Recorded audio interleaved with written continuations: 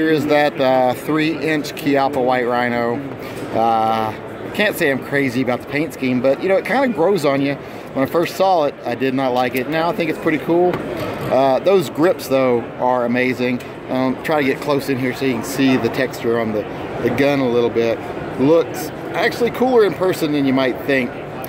But the grips are the real winner of this gun and that 3-inch barrel. As you know, I've been a fan of the 3-inch barrels for a long time.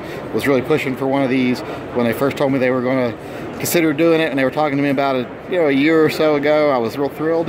Now I'm real happy to see it. I hope they make this in the normal black and hard chrome or whatever they call it, the silver one. I hope they do, but you know, I'm happy with the way it is. I like the grips here a lot. I actually like the grips on this better. Oh, you're grabbing it right as I'm getting ready to film it. There we go. The grips on that are awesome. So, yeah, I really like those grips right there. These guys are trying to get in my way as I'm filming here.